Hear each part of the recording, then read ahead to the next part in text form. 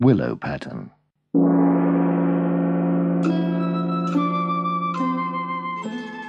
Great was the power of the mandarins of old China, and great was their wealth. One such mandarin lived in a mansion 2 stories high. While common men slept on the ground beneath humble roofs, the mandarin slept each night on a level with the blossom of his peach trees. The gardens of his mansion were a paradise of pools and flowers, lawns, bridges, and pavilions. But the greatest beauty in the gardens of the mandarin was the mandarin's daughter, Li Qi. The mandarin often worked all day in his library, with his secretary, a young and handsome man named Chang. While the mandarin ate sumptuous meals, Chang would walk in the gardens. He liked to stand on a bridge, which led to the island of a large ornamental lake, and watch the golden fish swim by below. Li Qi, too, loved to stand on the bridge and watch the golden fish. She loved still more to watch the slow black eyes of Chang and to drink in his words as he spoke of Pekin and Anyang and the distant lands of Tibet. Before long, Li Qi loved Chang, and Chang loved Li Qi, although he said, "You are high above me, being the daughter of the mandarin. I am nothing but a humble secretary."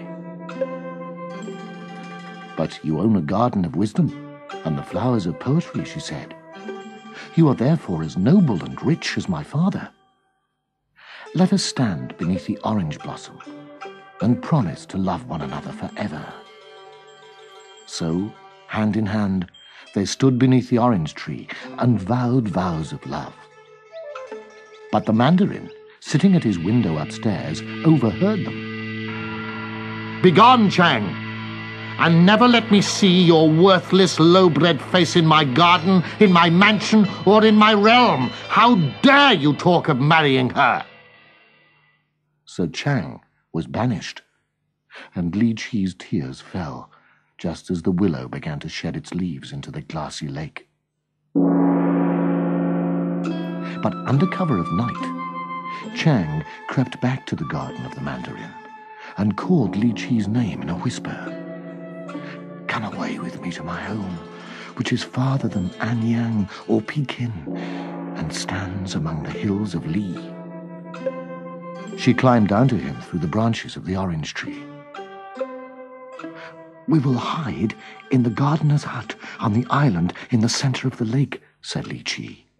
"My father will never think of looking for me in so foul a place. Tomorrow night, when he has stopped searching, we will escape."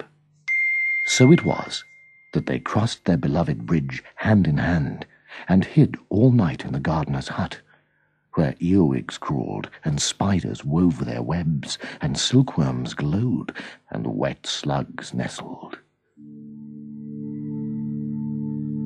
All next day, they heard the noise of the search. The mandarin servants searched the mansion from top to bottom. They searched the pavilions and the flowery grove. They even shook the last leaves from the weeping willow, while the mandarin himself roamed his garden, swearing vengeance on Chang. Evening came. Huddled on their island in the gardener's hut, Li Qi and Chang kissed and prepared to make their escape. But as they stepped onto the bridge to cross from island to shore, there, barring their way, stood the mandarin, a huge whip in his hand. "There is no escape," he shouted. "I've trapped you, treacherous Chang. Prepare to die." Li Qi gave a cry of terror. "Oh, Chang, Chang, what have I done to you? There is no way off the island but across this bridge." On and on the mandarin came, cracking his whip. It seemed certain that Chang would be beaten to death.